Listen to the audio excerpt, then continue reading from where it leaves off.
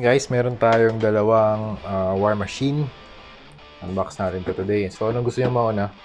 Mark 6 o Mark 3? Ako Mark 6 muna. Mark 3 mas maganda itsura nito. For me, so yan, open na natin. Unbox na natin siya. Let's see.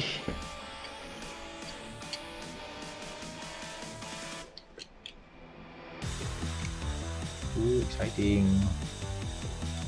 Dami natin na-unbox today. Sobrang naipon lahat to kasi dami ko rin ginagawa. Hindi ko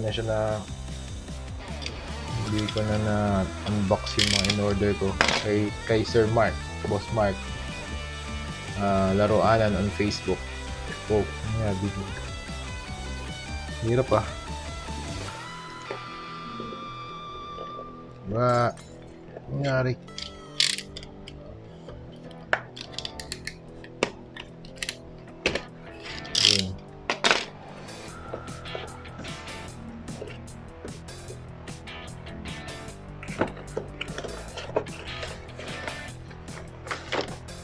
Boom! Ganda rin ng Mark 6 ah. So ito yung war machine ng Mark 6 na ginamit sa Endgame.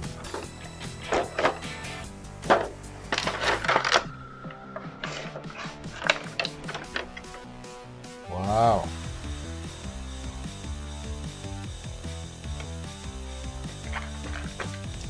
Tanggalin mo natin yung accessories.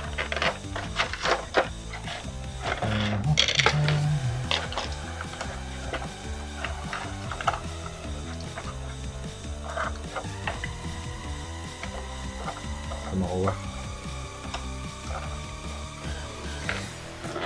Bago yung figure. Accessories muna tayo. Bago yung figure. Kabilang natin to para dumalinis yung table natin. Yan. Let's keep this away. Tapos, the accessories naman, we have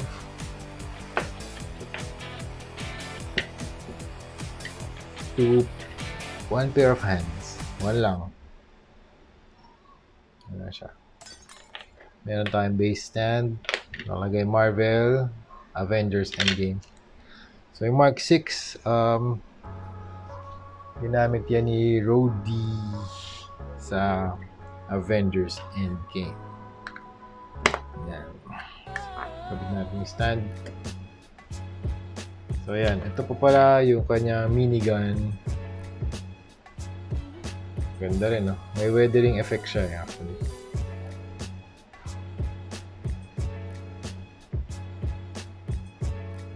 Tapos yung front niya parang ano ba to? Laser na ata ito eh.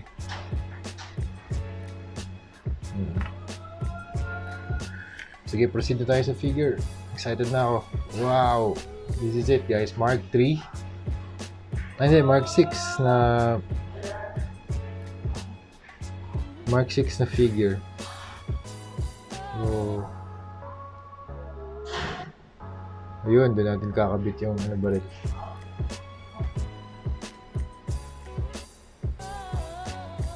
Yan. Actually, hindi mo na siya matitilt, no? Yun lang talaga ang kanyang placement. Ganda ng armor.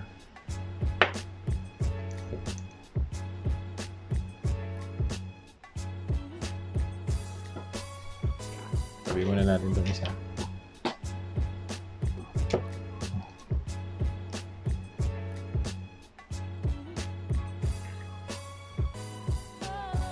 So, ano natin? Close-up look. Face. Shoulders. Arms. Ano siya? Medyo loose. Medyo loose siya. Shake test. Medyo tight naman. Oh, tight ng arms ah. Wow. Naro-rotate ba to? Yun. Ratchet? Puro ratchet nga.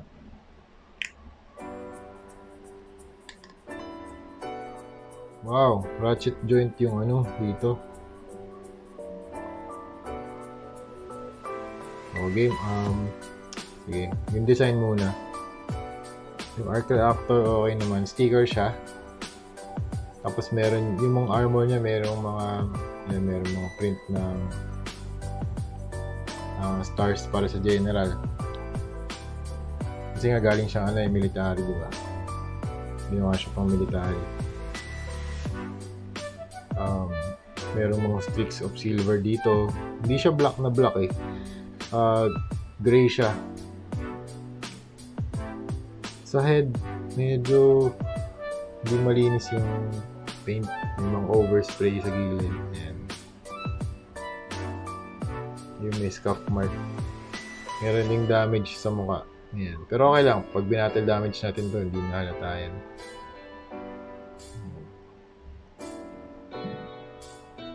For the price that you pay, magkano ba to? 500 o 600? I think 600. Sobrang sulit na rin ito. Ratchet pala. Ang ganda. Sige. Dito sa design ng paa, makikita nyo Mark 6006. Tapos, parang Top Gun logo. Mayroong mga red na paint dito. Ano ba? Knee pads, cuff armor, sa likod, ganda natin. Medyo marami yung dito, pagka-molde dito, kulo-kulo ba to? Saka yung seam line, hindi siya diretso.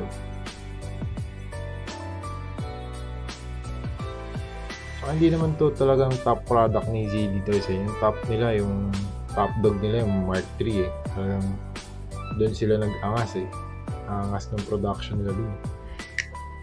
Pero ito not bad. Sobrang ganda pa rin. Pag tinabi mo, mamaya, pagtatabi natin yung tatlo. Mark 3, Mark 2, tsaka pagtatabi natin lahat. Sige, pagtatabi natin lahat.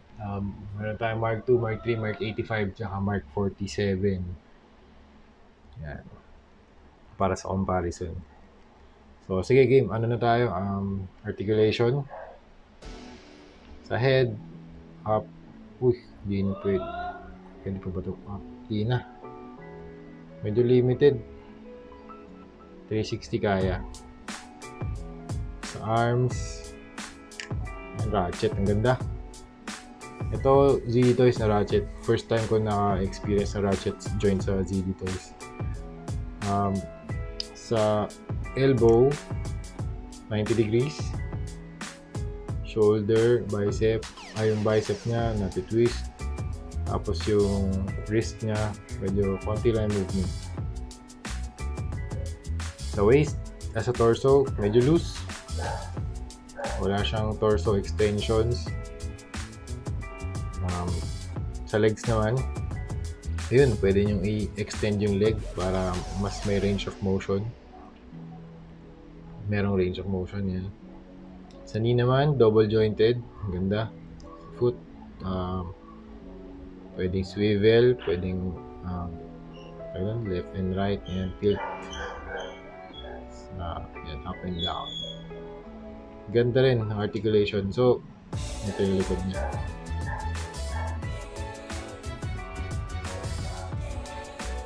Gawa lang tayo ng pose niya. Ito pala may mga extra hands. Pwede natin gamitin. Extra hands. Gawa lang tayo ng mas maangas na pose. Tandaan, chin down, chest out. Pwede nyo i-tilt yung ulo. Arms out. Yan.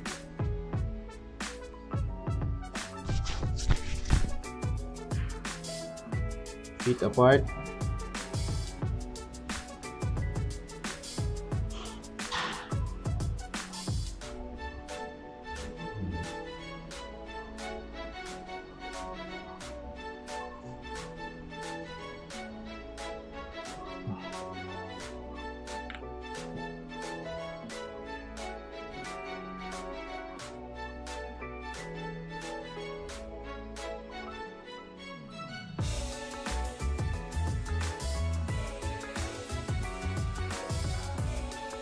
Nag-experiment lang ako ng standing pose na medyo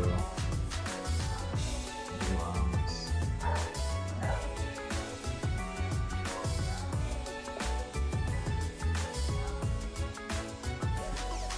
So dapat igugulo na to eh.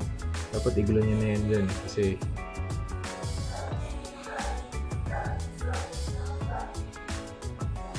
war machine naman yun.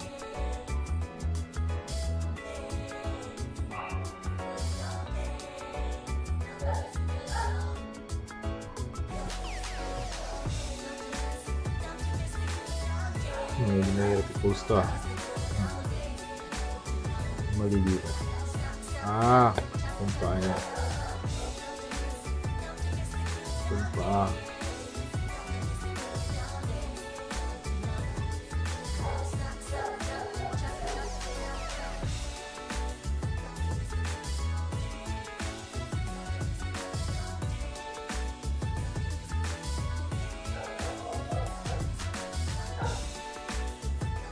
Yan. Hindi na lang. Lumayos na ba?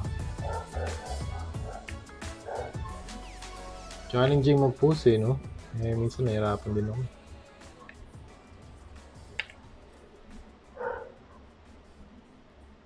Pero magandang option na binigyan tayo ni zdtoys na gawin to. Kasi hirap. Yan. Medyo okay na siya.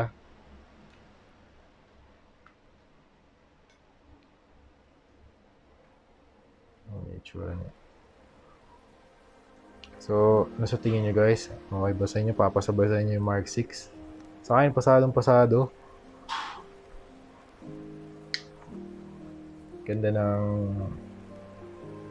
Hindi siya masama. Hindi siya masamang figure.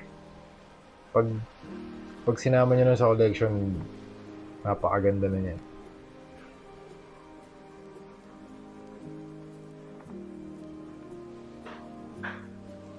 So yun guys, i-compare natin siya dun sa mga ibang armors natin.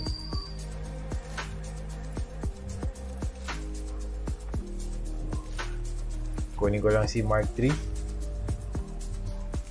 Ayan sila. Tapos Mark 3.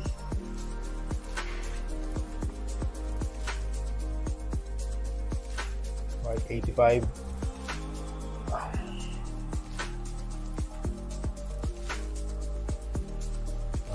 Sino ba? Mark 2.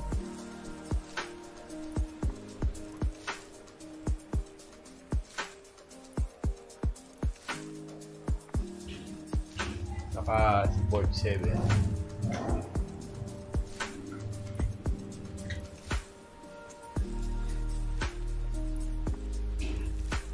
Teka, ayusin ko lang tayo ni 47. So yan guys, nalinya ko na sila. Ito na yung class picture. Ayusin na natin.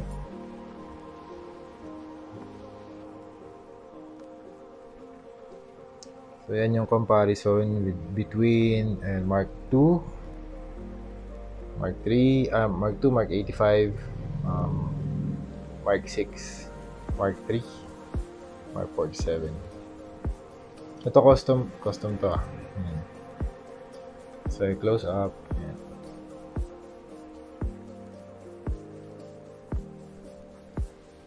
So halos magkakapantay yung zdtoys. 7-inch figure sila. Angas guys. So kapag naka-display na sila, maganda silang kakatabi, lalo na pag may diorama. Tsaka yung sa taas yung hall of armor natin. 6 pa lang siya. 1, 2, 3, 4, 5, 6. Yung isa papalitan pa kasi hindi umiilaw. Yung switch medyo loose. So ito sa baba. Yan ang ating yung Mark 3 susunod na. Kasama na rin yan sa class pictures in a while. Pero for now, ito muna. Alright guys, yun muna yung review ko for Mark 6. Sulit na sulit. Bilhin nyo na. If hindi pa kayo nakasubscribe, mag-subscribe na kayo kasi marami pa tayong videos na gagawin about zdtoys. Okay? Alright, see you soon guys.